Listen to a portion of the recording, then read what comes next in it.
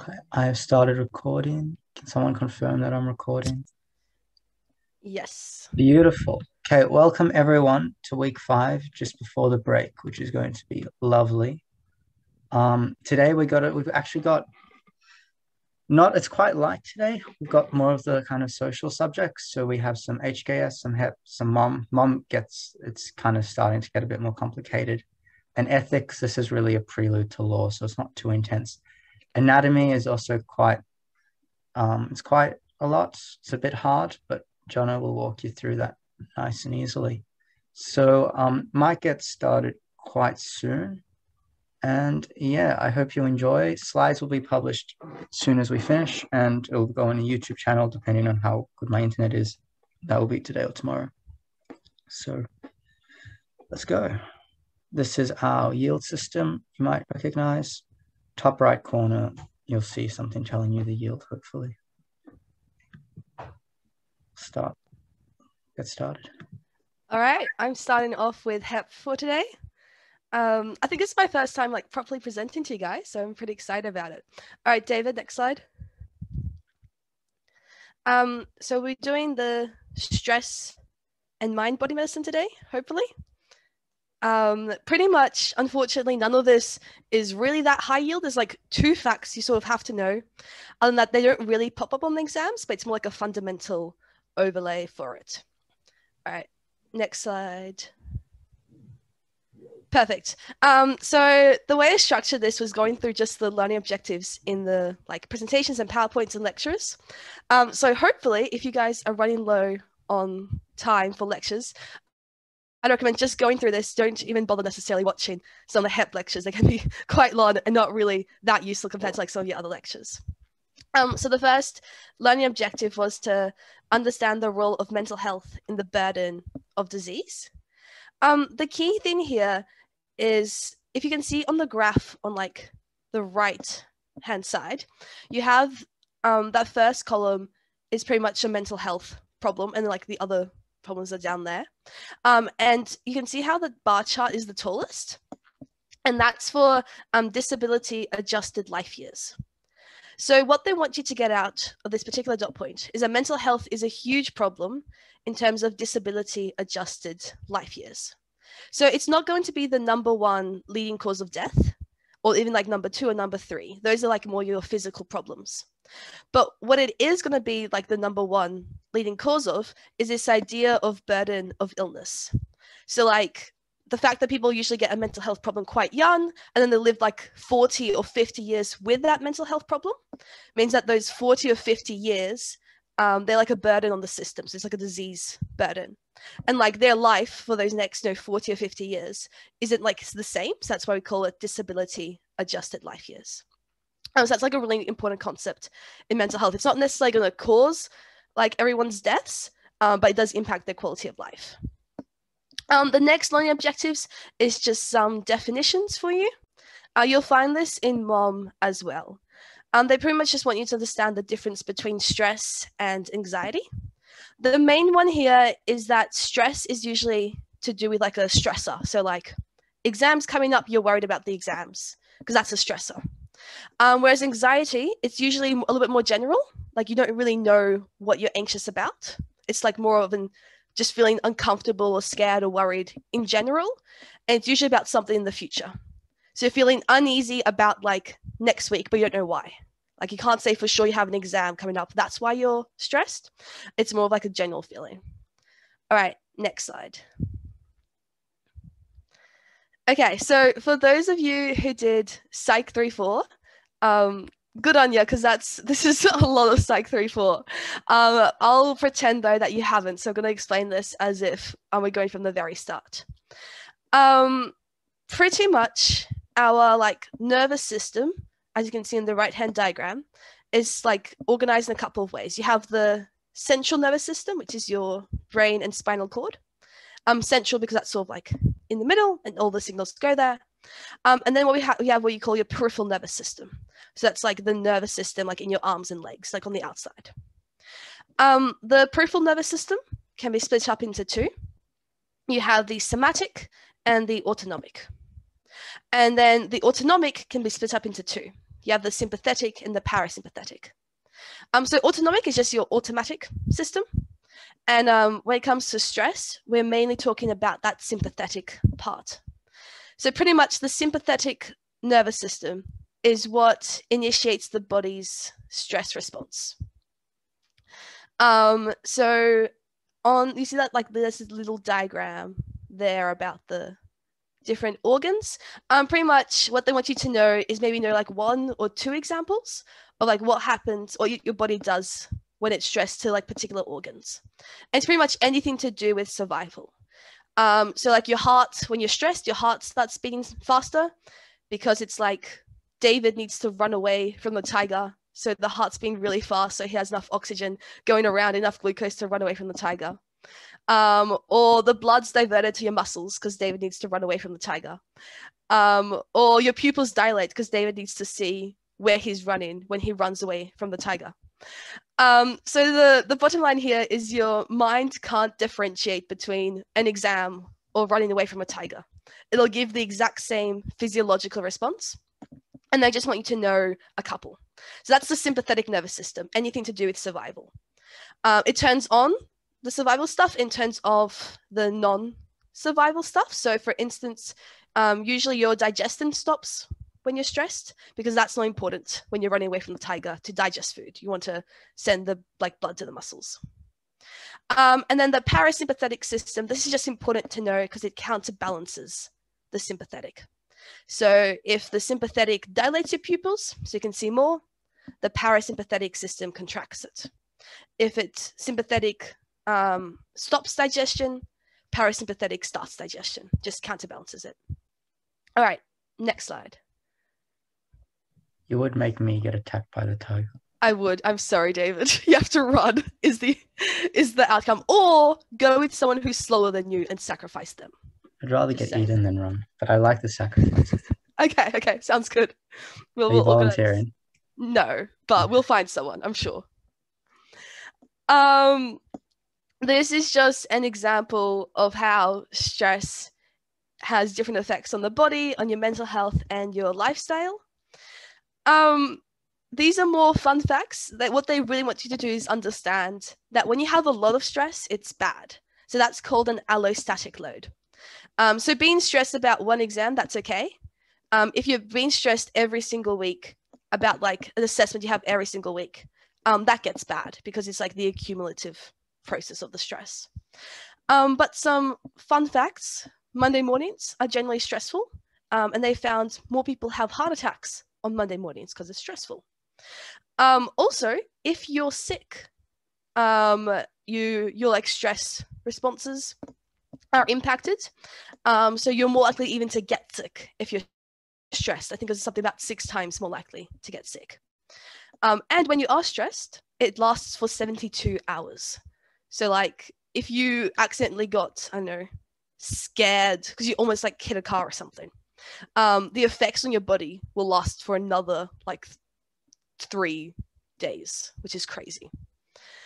Yeah, next slide. Pretty much they just want you to know that stress does cause mental health problems, does cause cognitive decline. And then specifically, you're more likely to get Alzheimer's. So that's a big one associated with stress. It's like the main disease they'll go for. And that's because certain parts of your brain start breaking down. Another thing to keep in mind is that when you're stressed, your amygdala, that's like the emotional part of your brain, gets a little bit larger. So that means that the next time you're stressed, you have like more of an emotional part. So you get a little bit more stress than you would. And you get more and more and more stressed. It's like a positive feedback loop. It just keeps coming back and you get more and more stressed. All right, next one. This is part of also Mum for this week. So I didn't include this in Mum's slides, but I included it here. What they want you to just realize, which sort of makes intuitive sense, is that you need a little bit of stress to perform like optimally. So up here is you guys acing your exams, which I'm sure you will. And it's like low to medium levels of stress. Because the thing is, if you're not stressed at all, like you're just sitting down, you're like, oh, it's a calm Tuesday morning, You're not even gonna like want to do your exam. Like you're not gonna really do it. You're probably not gonna sit there for the whole 3 hours. You'll probably be sick of it by the time it gets to it. So that's why you need like a little bit of stress to not be sleeping and to be a little bit more than alert. But too much stress is when your mind starts like racing around. So that's just a graph that they do want you to know, but it's pretty self-explanatory. That's it, David. And that's pretty much your first lecture done. The second lecture for this week is on mindfulness. This is related to the HEP prac that you guys will have as well. We have to write down the journal and like how you practice mindfulness. So it's once again, it's pretty straightforward, but there are like 2 sort of concepts I want you to get out of this one. All right, David. So the first concept that they love to tell us about is this idea of the default brain or the attentive brain. Pretty much the default brain is bad, the attentive brain is good. The default brain is this idea that what your brain would be like if you just left your brain on a desert island and you didn't do anything with it. So generally, it's just related to survival, like it'll make sure everything's still beating, still breathing, but it's also going to be distracted, ruminating, so like dwelling on bad or negative thoughts, worrying. It's usually associated with like either recalling the past, like thinking, oh, what went wrong last week, or like worried about the future. Whereas the attentive brain is the idea that mindfulness helps cause your attentive brain. So mindfulness is like when you're focusing on the present or a present task, and that's exactly what the attentive brain does. Yep, David. Nice. In comparison, scientists have decided we now not only have the default brain and the attentive brain, we also have an online brain. And this is pretty much the modern brain of the 21st century. What's really important here is that because we're online, we're always seeing constant streams of information. You're seeing a lot more than if you like were in the olden days, you had to get out like an encyclopedia. Like it'd be a lot less information coming your way. So this means that our attention span has drastically decreased. So right now, according to studies, our current attention span is 7 to 8 seconds, which is like really pathetic. So that means by the time I said that sentence, you've already like switched to another thing and then switched back to me. So 7 to 8 seconds, which is officially less than a goldfish. And like goldfishes are like fish. And like they have a better memory than us, better attention. So anyway, fun fact, but that also it can come up. I've seen it in one of the practice questions. So there you go, 7 to 8 seconds. Same with social cognition. The online brain has been a little bit impacted because you don't see like people's bodily cues as well online. So your ability to like interpret it isn't great. And like your idea of like what's real and not real online can be skewed. All right. Next. Oh, and also, sorry, really important thing. Multitasking. This will come up in another lecture later on in the year, but this is a question they do ask on exams. And that's the idea that multitasking isn't actually a thing. And we can't like do 2 tasks simultaneously. You can just do 1 task and then really, really, really quickly switch to the other task. So like talking and driving is like me switching from talking to driving back to talking like really, really quickly. So just keep in mind, multitasking, as in doing 2 things or more at the same time, is not a thing. All right, David, next one. Awesome. For mindfulness and attention, we generally say there are 3 like stages. The first is you need to realize where your attention is. So like right now you're thinking about what a nice day it is outside. Secondly, to prioritize your attention where it needs to be, like back to this PowerPoint and about how bad our attention is. And thirdly, for the attention to stay there. So trying to make sure that it stays concentrated on said PowerPoint. And we do that through mindfulness. And there are sort of 3 ways that you'll be introduced to throughout the rest of the SEM. The first way is like a formal practice. That's like literally sitting down, maybe having like smiling minds or something, playing and like listening, like doing the breathing exercises. The second is an informal practice. So that's just more like at any given moment thinking, oh no, I have to make sure my attention is given to this task. Like I have to make sure right now I'm sitting down to, I know, write an essay. I have to make sure my attention's there. And then the third is cognitive practices. And these are like more like changing the way you're thinking. And there's generally 4. So the first is perception. So making sure what you're seeing is actually like what's happening, like in reality.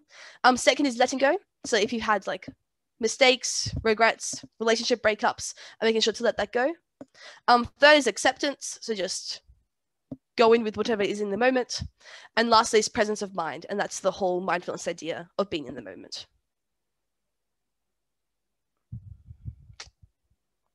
Go, David. Yes. This learning objective is largely very much self-explanatory, but they love to hone in on the fact that mindfulness is good. Mindfulness helps doctors and students make less mistakes, gives them a less chance of burning out at work, higher emotional intelligence. In a few slides, I have examples of what emotional intelligence is, and to be more social. So if people aren't as social as they usually are, maybe they need to practice some mindfulness. Yep. Next one, David. And that's an example on the table of the right of what emotional intelligence is, in case you're curious. Because we always hear about like IQ, but I don't think we ever hear about EI.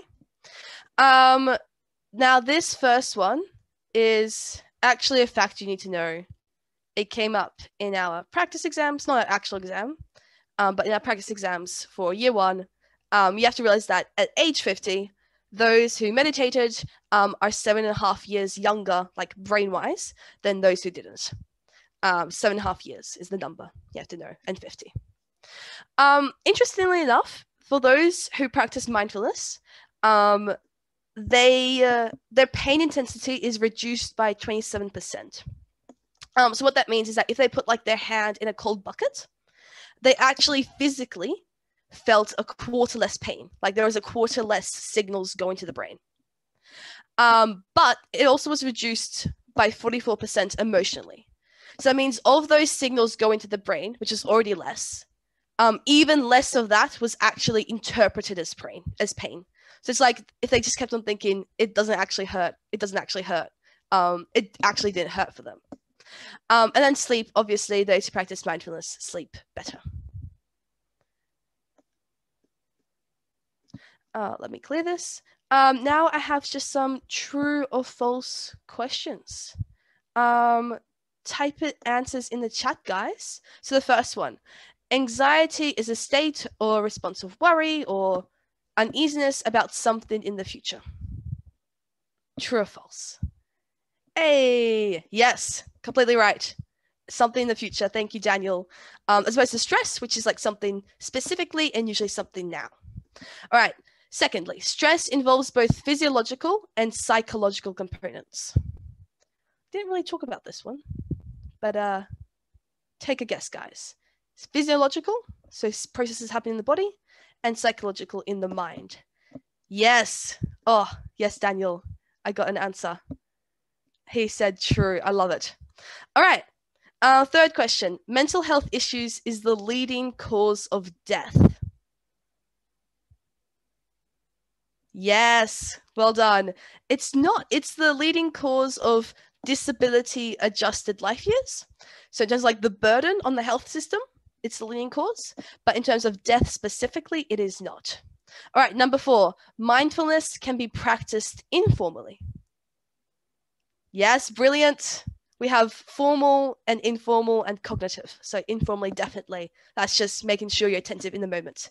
And number 5, our average attention span is around 20 seconds. Yeah, unfortunately, I wish that was true. As it turns out, we're just goldfishes. We're worse than goldfishes. It's more like 7 to 8. All right. Thanks, David.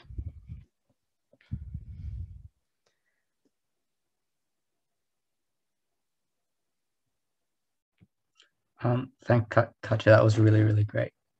Thoroughly enjoyed it. I like how you did the learning objectives. I think we should consider doing that. Ethics and med law. So I'm doing ethical issues in doctor-patient relationships. I've made 3 slides because I believe this is a Zoom lesson, and it's also more to kind of prep you for your assignment. It will be done in more detail in med law, which we'll cover as well. So this is kind of more of an intro. There's 3 concepts you need to understand. The first concept is something called informed consent. Informed consent has kind of three parameters. There are three requirements. For informed consent, a patient needs to have capacity. They need to have made a voluntary decision, and that decision must be informed. Okay, now what do those words mean? Firstly, capacity means someone can understand the information. They can remember the information.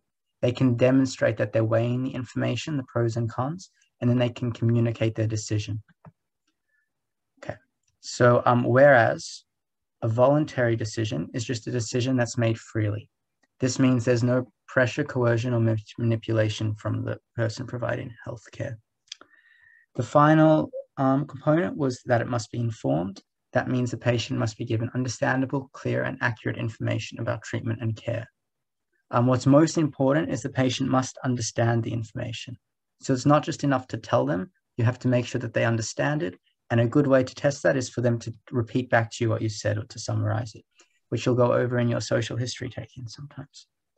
So those are three important concepts. Remember, capacity, voluntary decision, informed. If you want to, it's lower yield. Remember the components of capacity. Understand, remember, weigh, communicate. Consent can be given in a variety of ways. It can be implied, oral, or written. And often the invasiveness and risk of a procedure determines the level of consent required. So for example, an invasive surgery will often require written consent. Whereas maybe if you take someone's pulse, if they just give you out their wrist, that's considered implied consent. Made a typo there. I'm so upset with myself, but I'll fix it, I promise. Then you have confidentiality. First, we should differentiate the difference between privacy and confidentiality. Privacy is the handling of personal information. It's regulated by laws and is a right in Australia. And it is more about individual ownership of their personal information, and they can choose how their information is used. So it's different to confidentiality because privacy is you get to own how your information is used and distributed, whereas confidentiality is about the protection of patient information that is discussed in confidence. It's more under common law, so it's more broad. There are a few examples of when a doctor can break confidentiality.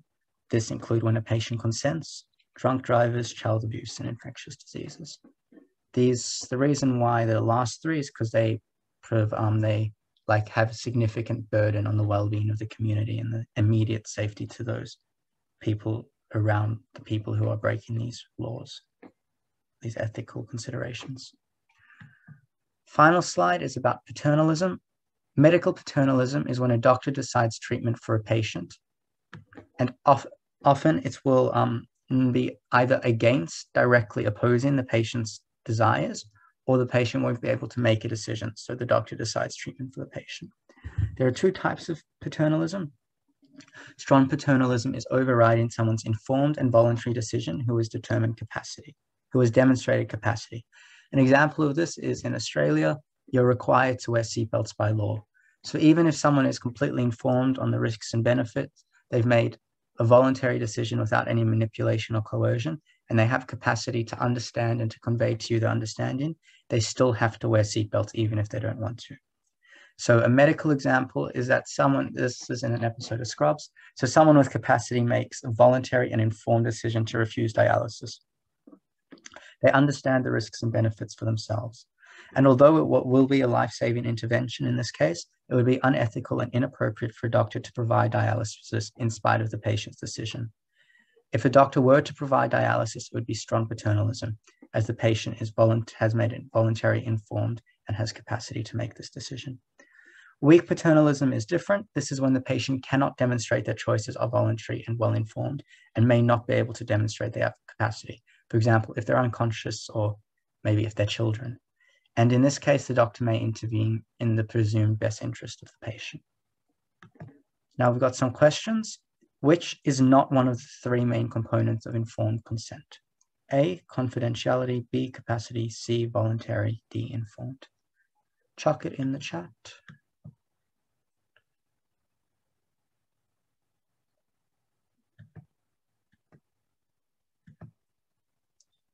A, correct. Good job. The answer is shown. I don't know if I showed it before, but thank you for the answer. Next question. Laws requiring the use of helmets on motorcycles are considered A, weak paternalism, B, manipulation, C, strong paternalism, D, virtue ethics. C. Yeah, exactly. Strong paternalism. Great job. We should just say with Katja that also Andrew, I think, made this point that anxiety is disproportionate to the stimulus. Katja, is that correct? Is that an important? Yeah, brilliant. Thanks, Andrew, for picking that up. Yeah. So guys, just remember it's often in exams that anxiety is a disproportional response to the stimulus. So now I'll hand it over. Awesome. Thanks, David. All right, this mom section is going to be quite short. There are pretty much 3-ish parts. David, next slide. The first part is just defining behavior. And then the second part is classical conditioning. And the third part is operant conditioning. It's like how do you control behavior. For the definition of behavior, pretty straightforward. All we have is the actions or reactions in response to a situation. Actions because usually behavior is like doing something, but even like reactions, for instance, like laughing is like a behavior. And that's like not really an action. It's like more like a reaction to something. So actions or reactions in response to a situation. Unfortunately, the point they really want to hone down here is that you can change behavior, but often patients, like when we see them, won't be likely to change behavior in the way we need them to. So down below, there's a list of 5 diseases. You don't have to know these, but you just have to like appreciate it. These 5 diseases, and in brackets, you have the like changeable factors. So for instance, heart disease, smoking. You can get patients to stop smoking. Or like taking less cholesterol or exercising more. But the reality is, by far, most of our patients like won't do that. And I just want you to appreciate that. Even though behavior can be like changed and it can be influenced by learning, it's really hard to get people to change it. All right, next slide. So the first like type of conditioning you have to know is classical conditioning. So there's 2, classical and operant. The main things, yeah, thanks, David. So factors that can be changed are called modifiable risk factors. So like there's factors like age, you can't like change age, so you can't modify it. For classical conditioning, it was created by Pavlov and his experiment with dogs. So if you're ever bored, just type Pavlov and dogs in YouTube, and there are some pretty cool videos that come out. Basically what he did is he said that if you connected like something with something else, that could like cause a behavior change. So what he did first is before conditioning, he was like, if I give dogs a like treat, like I don't know, is that a bone or something, or is that a cookie? Let's say he gave them a cookie. If I give dogs a cookie, they'll start salivating. So that cookie, in this case, is called an unconditioned stimulus. Unconditioned, because this is like in normal circumstances without conditioning. If I give a dog a cookie, the dog will start salivating because it needs to like get the enzymes to process the cookie. So salivating is the unconditioned response. Now what Pavlov did is he's like, let's make something else, which will later be called the conditioned stimulus. Thank you. Let's make something else, which will be called the conditioned stimulus, later on, now the neutral stimulus, connected to that cookie. So for Pavlov, it was a bell. It was like he rings the bell, then he gives the dog a cookie. So over time, like the more he did it, the dog's like pretty smart. It like realizes that the bell's connected to the cookie. And then the dog starts salivating just when you ring the bell. It's like just the bell by itself causes a salivation. Whereas like normally if I was to go up to like any random dog right now and I could ring a bell, the dog does nothing, like, because like why would it? But because it started like putting these 2 stimuluses so close together, the dog in its brain started associating it. And the really important thing here is that that's not voluntarily. So like it can't stop salivating when it hears a bell. It just automatically does it.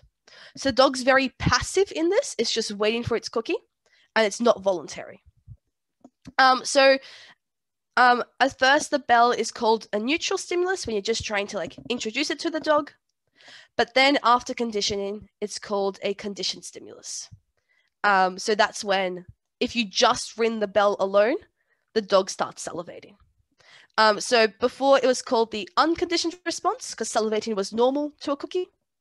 Now, even if I take away the cookie, the dog still salivates. So that's called a conditioned response because salivating to a bell is like not normal. Like normal dogs don't do that. I mean, I don't have dogs, but like that would be weird if I did have a dog and it did start like salivating. So that's classical conditioning. Next slide. This slide is more just like an example for you guys. If you want to have like some good definitions in your notes, here are just definitions of neutral stimulus, unconditioned stimulus, and conditioned stimulus, and an example of like this is how like the diagram usually works.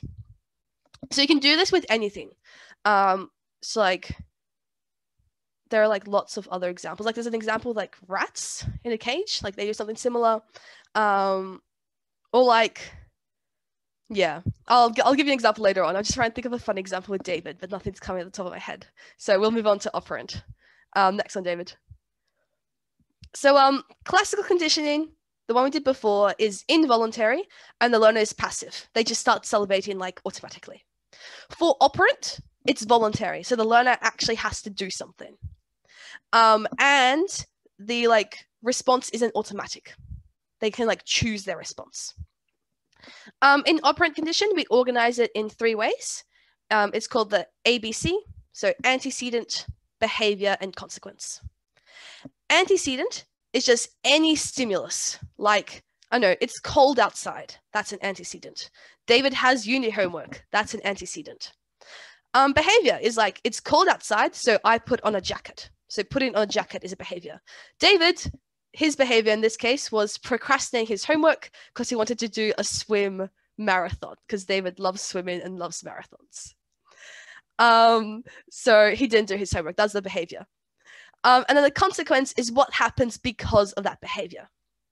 So we have anatomy on Mondays. So poor David rocked up after the weekend on class on Monday and was very stressed and anxious. Or like the behavior, if I put on my jacket, for instance, is I'm no longer cold. So that's a consequence, no longer being cold. All right, now the really, really important thing here, and why I called it high yield, is that our consequences can be like organized in like 4 ways. And this table below are like the 4 ways. So the 4 ways are we can have positive punishment, negative punishment, positive reinforcement, or negative reinforcement. So positive is when I give you something. Okay, that's why it's positive. Reinforcement is if I want to increase the likelihood of the behavior happening, and punishment is if I want to decrease the likelihood of the behavior happening. But positive is me giving you something. So in this case, for instance, David had positive punishment. Positive because he didn't do his homework and he got feelings of stress. It's like getting something, like feelings of stress, is positive. Or if you want to like do a different scenario and like reframe it differently, it could be negative punishment when he doesn't know the answer. And his gold star was taken away. So the fact that he got something taken away is negative. So positive, if I give you something, like I give David detention, that's positive. Or negative, if I take away David's playtime. Punishment means that David's unlikely to repeat that behavior. So here the behavior was he procrastinated, so it's punishment because he's not going to repeat it. Alternatively, like with the example of me putting on a coat, let's say I put on a coat and I got warmer. That's positive because I got warmer. That's a getting thing. And it's positive reinforcement because I'm more likely to put on my coat when I'm cold. So super, super important. This comes up on your exams. Just think, are you giving the person something or are you taking away something? Positive, negative. And are you like making that behavior more likely to happen? That's reinforcement. Or are you making sure the behavior doesn't happen? That's punishment. So super important. Make sure you got that concepts down. All right. Next one, David. This is just a comparison between classical and operant. The main thing here is that classical is involuntary. The dog can't choose whether to salivate when it hears the bell. It just does it automatically. Whereas operant David still, despite, I don't know, getting a detention, can still decide not to do his homework. So it's still a choice. It's still voluntary. And also the learner is passive in classical, but the learner is active in operant. So the learner has a choice. Those are the two main differences you need to know. But there's a list of like all the differences. Also, next slide.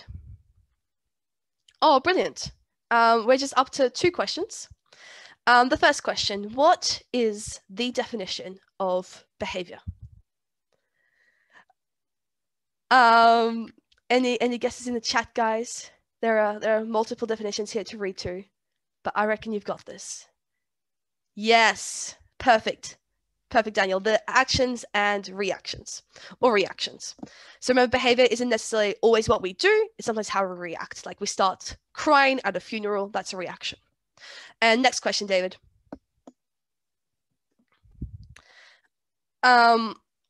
Which of the following statements is true about operant and / or classical conditioning? I'll give you a little bit to read through it, maybe like 10 seconds. Also, something I realized when I was doing my practice exams for year 1 is start. Just gonna give the answer away. That's okay. Start like when there's like questions like which is true or which is not true. Start from the bottom and work your way up because it's like very much more likely to be from the bottom than it is from the top. Yeah, perfect. So negative reinforcement is taking away chores. Taking away means it's negative. And if you take away their chores, like that's a good thing. Like no one wants to vacuum clean. So that means that's like reinforcing the behavior. It's like encouraging that behavior because they're taking away a bad thing. So yeah, it is D. All right. That answers just the next slide. And that is it for mum. Okay. Can you maybe talk about why the other ones are wrong? Yeah, good idea. So in operant conditioning, the learner is passive. That's wrong because the learner is active because they have to like actually do stuff.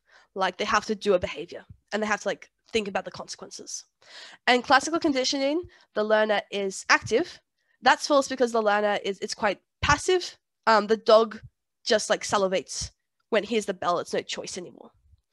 Oh, I see why. So we had a few answering B. That's a fair answer. The reason it's incorrect is that technically there isn't like an outcome in classical conditioning.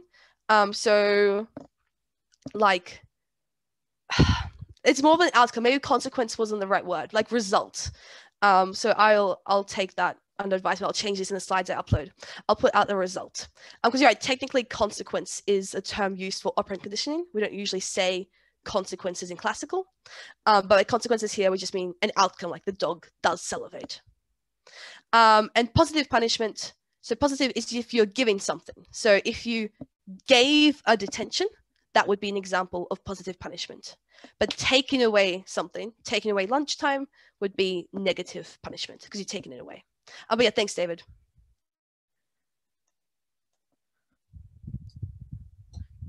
Okay, so now on to HKS.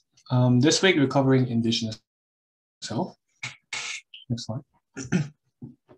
I believe you guys will have a compulsory model to complete about how to talk to Aboriginal patients, how to treat them, the differences in culture, and it's compulsory, so you have to do it. And it's basically all you really need to know. So I really strongly recommend you going through that carefully. But yeah, in this week, you'll be talking about how can you be identified as Aboriginal? Because nowadays it's really hard to see anyone that's just been kind of like, you could say pure, but like to someone who's actually only had Aboriginal descent, and we'll see why that's the case. But because of that, there's different things you need to be kind of like ticked off to be considered as Aboriginal Torres Strait Islander. That's what ATSI stands for.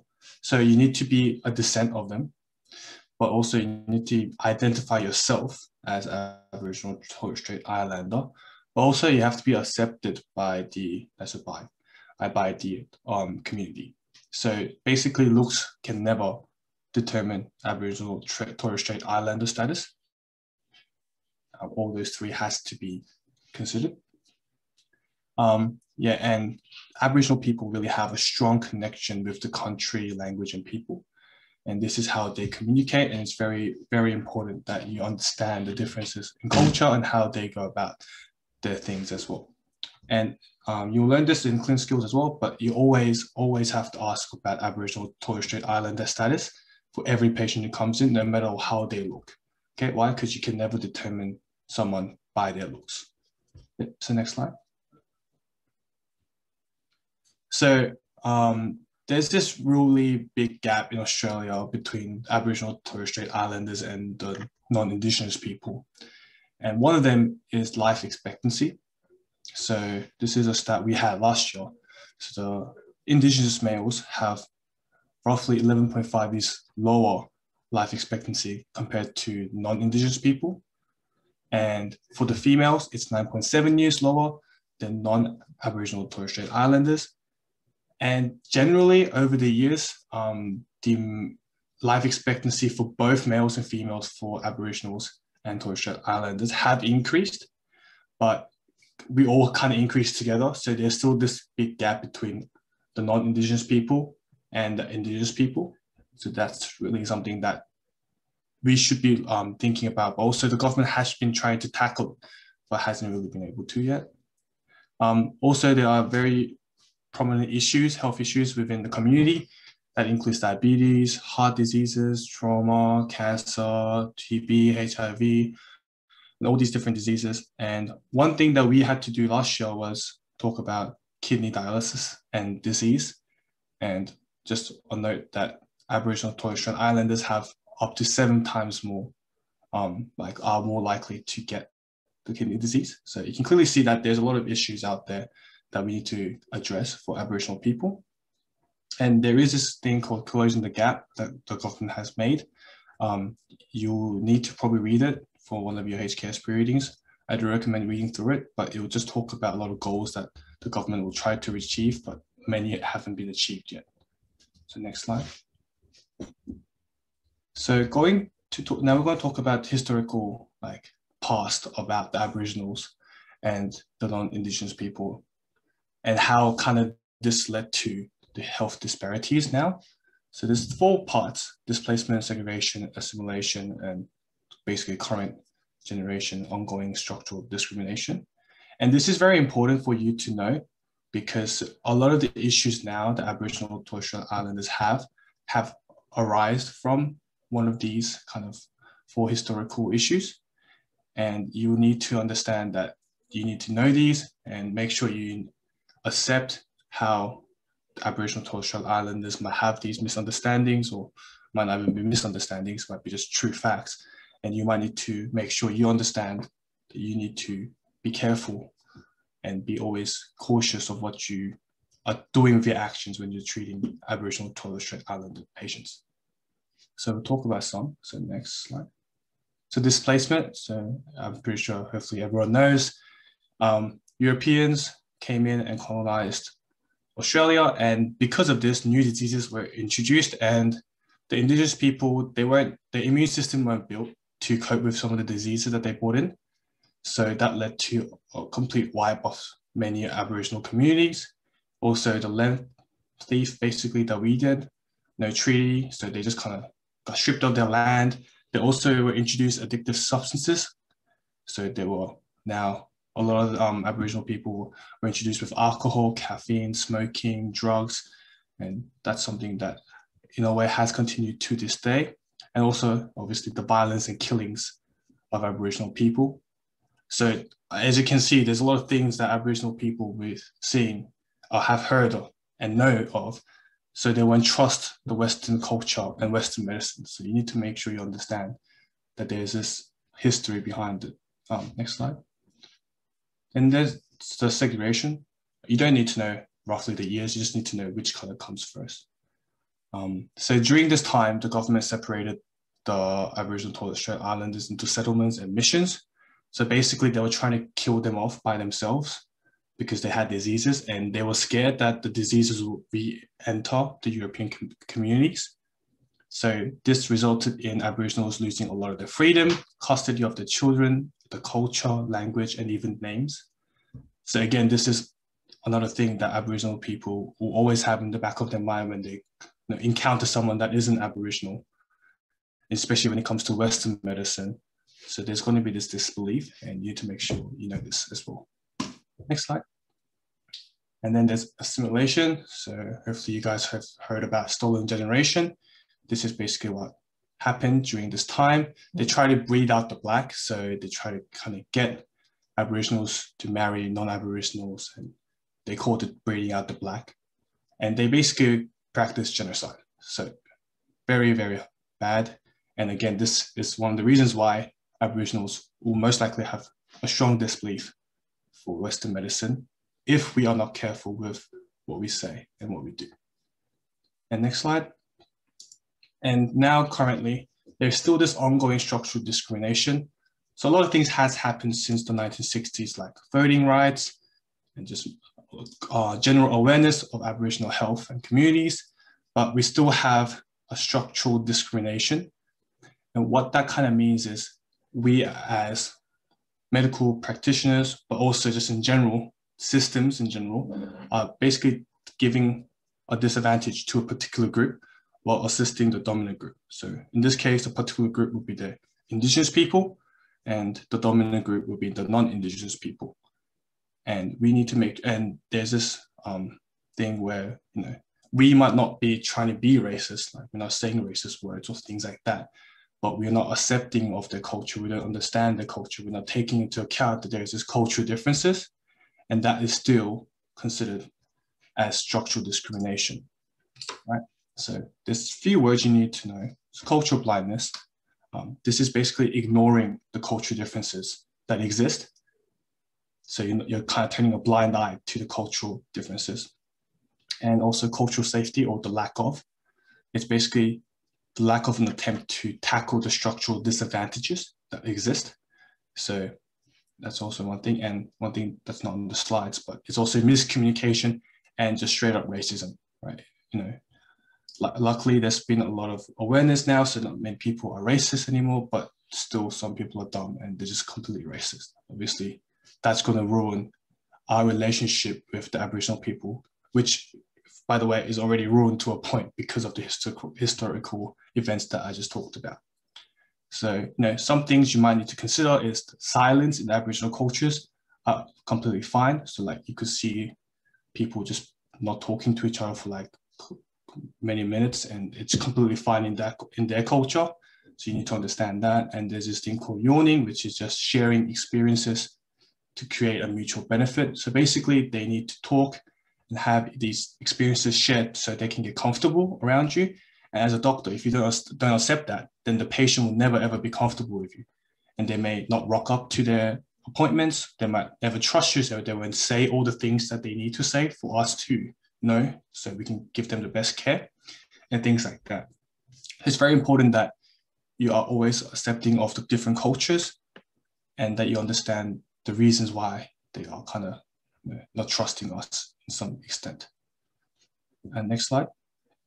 So these are some of the issues that we need to really address, and that the Closing Gap program is also trying to address. And it's education, living conditions, vocational training, access to high quality fresh food, better medical treatment, better coordinated programs, cultural safety, as we talked about, and improved communication between healthcare workers and patients. So you will see that there's a lot of Aboriginal liaison officers around in hospitals. So they try to make sure that Aboriginals feel safe when they come into a clinic, because they might not want to be there if there is no Aboriginal people. They might feel like they're kind of like not accepted. Also having Aboriginal flags on you, painting behind you, playing some Aboriginal music, just doing things to make sure that you tell them we are accepting you instead of not doing anything. Because even though we might not be doing anything, you might be like, oh, that's not racist, but we're not also accepting them. And we have to show that we are accepting you by doing these things. Also improve communication between healthcare workers in hospitals and GP settings. Like, for example, improve follow-up. Like maybe an Aboriginal person doesn't turn up to a follow-up.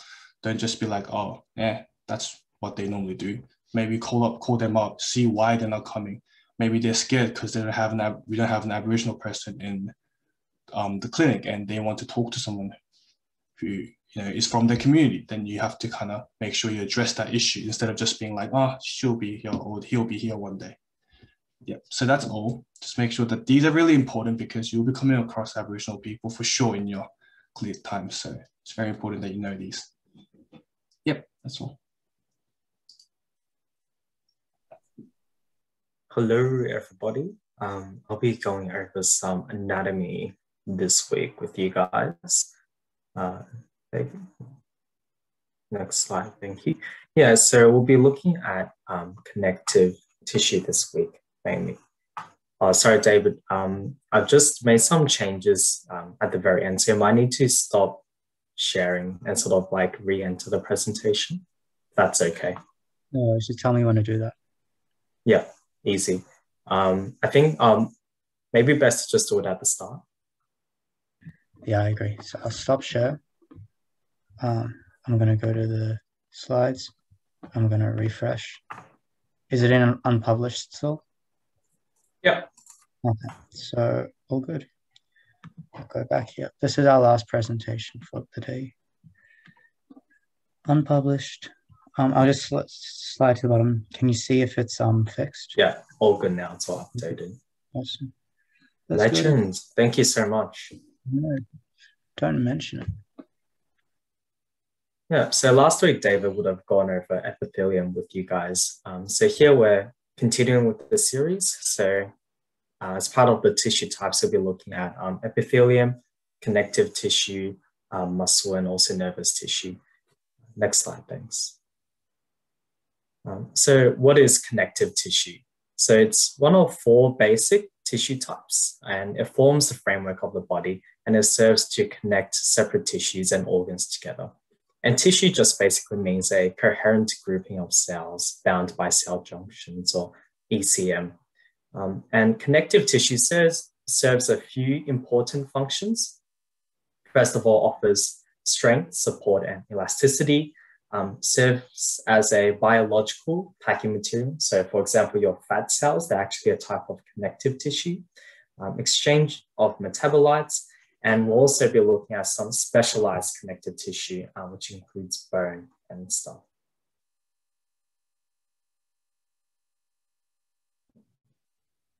So this slide is pretty high yield, and it's very important to take a moment to understand this. So here we're looking at the components of connective tissue. So to start off with, we have specialized cells. So these could be chondrocytes, osteocytes. We'll go into more depth later. And we also have extracellular matrix. Okay. So characteristic of connective tissue is an abundant extracellular matrix. And in turn, it's made up of 2 things. We have a ground substance and different types of fibers. Next slide. So let's go into the fibers first of all. So the main ones are really collagen and elastic fibers. We don't really encounter reticular fibers that much. So collagen, also known as type 1 and type 2 collagen, its properties include high tensile strength. It's very tough, flexible, it's inelastic, and it has a superhelix structure. So examples of where you can find collagen fibers is in connective tissue such as ligaments, tendons, and vasculature. And elastic fibers, the main difference is that elastic fibers are able to stretch up to 1.5 times their length. And here you'll find them in body systems where you require expansion. So for example, your skin, your lungs, when you're breathing, your ear, and also your vasculature as well. Finally, we have reticular fibers, which are also known as type 3 collagen. It's sort of a delicate mesh and allows for cell adherence. It's found in the liver and also cell-rich areas. But once again, we don't really look at reticular collagen, type 3 collagen that much. Okay, and so if you remember, so the extracellular matrix, we've got both fibers and ground substance. Well, what is ground substance? So its components include proteoglycans. We also have glycoproteins. We also have electrolytes, hormones, and gases, and glycosaminoglycans. What a word. And the function is it serves to fill the spaces between the cells and fibers and provides sort of this solution in which nutrient supply and exchange of molecules can occur, and also provides mechanical support as well. So hopefully you can see in these diagrams, you can see our fibers, these sort of like thick lines which are running across the images. And we also have our ground substance, which is the fluid that fills all of the space. And we also have our specialized cells. So as you can see, the extracellular matrix to cell ratio is very high. There's a lot of extracellular matrix. Next slide, thank you. Okay, so onto the specialized cells. So depending on the type of connective tissue, we'll have different types of cells. So for example, in cartilage, we have chondroblasts, and we also have lipoblasts in fatty tissue. And we also have osteoblasts in bone. We have fibroblasts, and that serves to sort of produce all the collagen and our fibers in our connective tissue. And we also have myoblasts, which lead to skeletal muscle, but that's a different tissue type, which we'll be covering in future.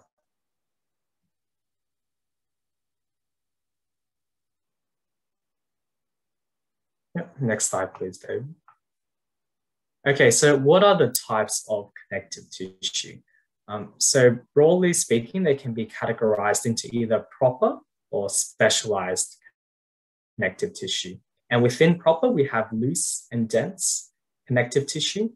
And some specialized connective tissue includes bone, cartilage, and blood is actually a type of connective tissue.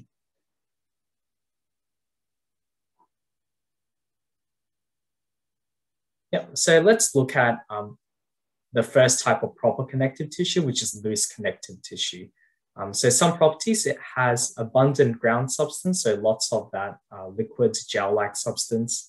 The fibers are loosely packed, and the function is to hold substances in place. So for example, your fat cells help to hold the fat in place. And examples include your adipose tissue and your breast tissue as well. Yeah, and second type of proper connective tissue is dense connective tissue.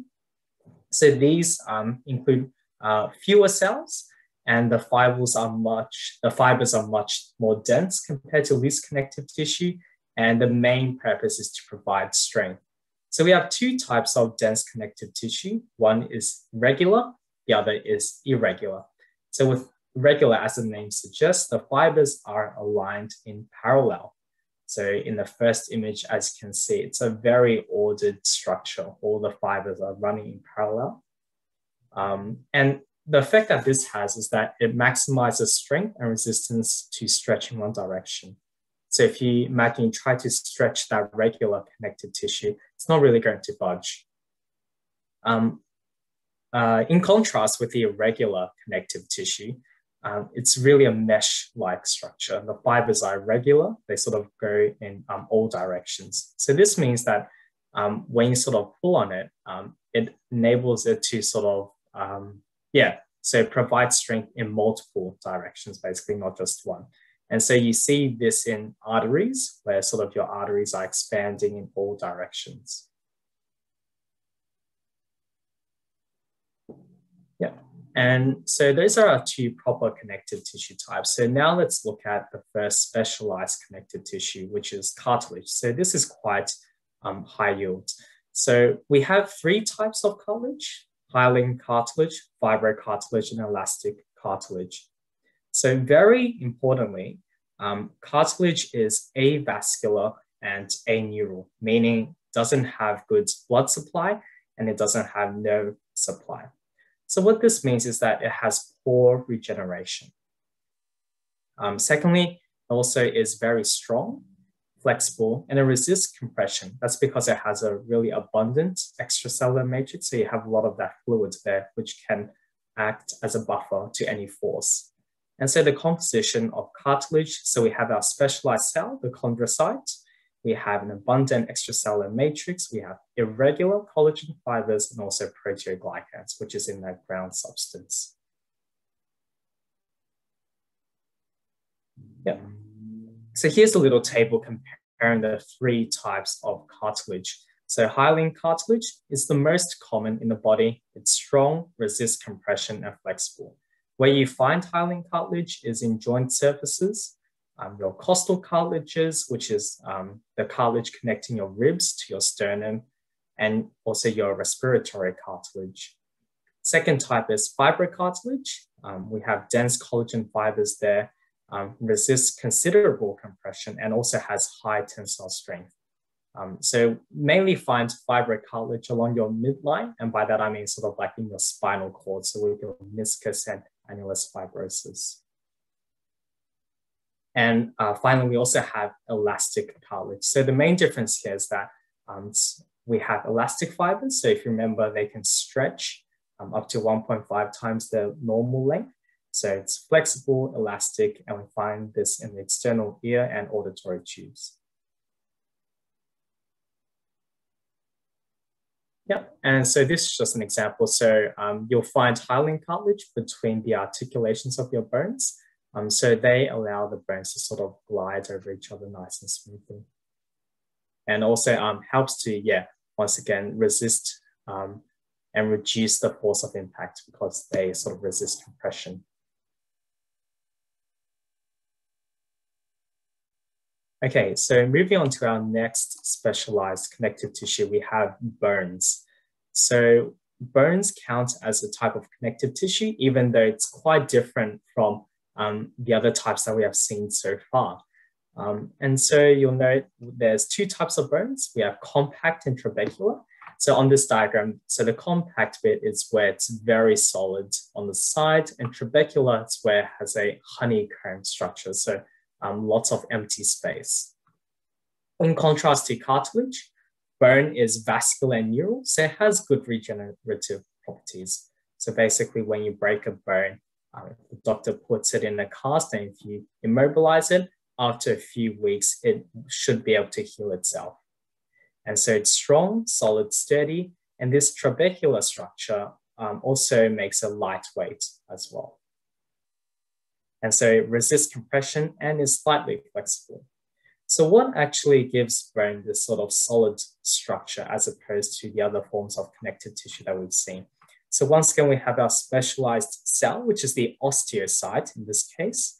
We have organic, and importantly, we also have inorganic extracellular matrix with bone. And that's what causes it to look very solid. So we have organic collagen fibers, and the inorganic component includes hydroxyapatite and also calcium phosphate crystals. So that's what gives bone its strong, solid properties. Yep. And so looking at the first type of bone, compact bone, so it's solid and it's dense. And let's briefly go over the structure. So bones are organized into osteons, basically these cylinders. So these osteons, right? So they, at the center, as you can see, we have some veins, arteries, and neurovasculature. And then surrounding it, we have these different layers. So that's what we call lamellae, and they're concentric. So they're going around in layers. And so within these layers, we can see our osteocytes. So osteocytes, they're sort of scattered throughout in between these layers. And like I said, the neurovascular supply runs throughout the center of these osteons. Next slide, please.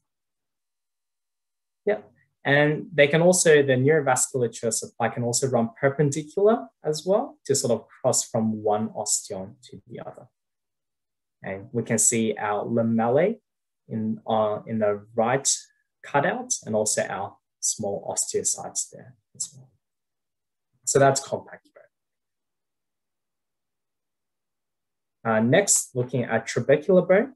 So properties, compared to compact bone, it's more lightweight, And you see in this empty space actually contains red marrow, which is mostly consists of hemopoietic stem cells, which are sort of your precursors to red blood cells.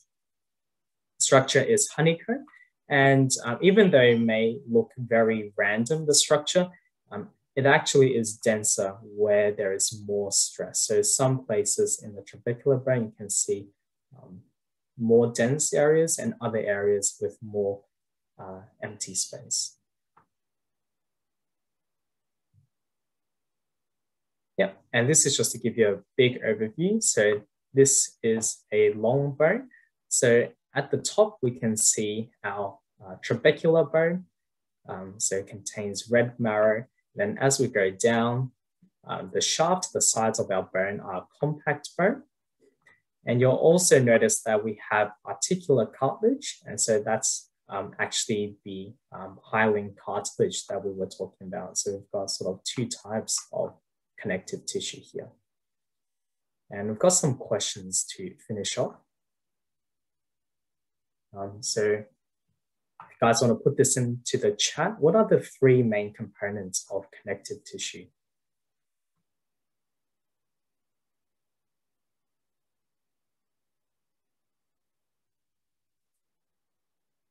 Or list as many as you can.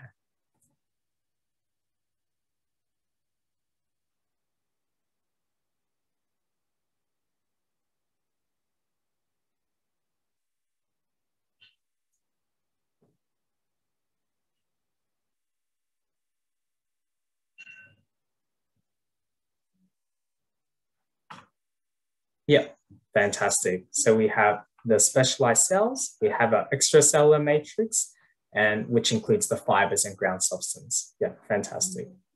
Next. Yeah, so as you can see here, we have our specialized cells, ECM, and the ground substance and fibers. Next slide, please. And yeah, so what is true of regular dense connective tissue?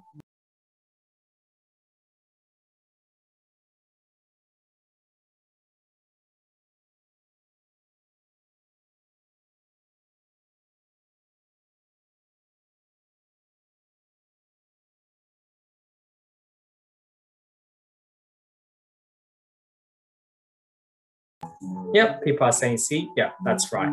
So regular dense connective tissue maximizes strength and resistance to stretch in one direction. So all the other options, they're irregular connective tissue. Next slide. Sorry, I think there's like some piano music in the background. That's my brother practicing. And yes, for this one, there's more than one true answer. So select all and all the options that are true.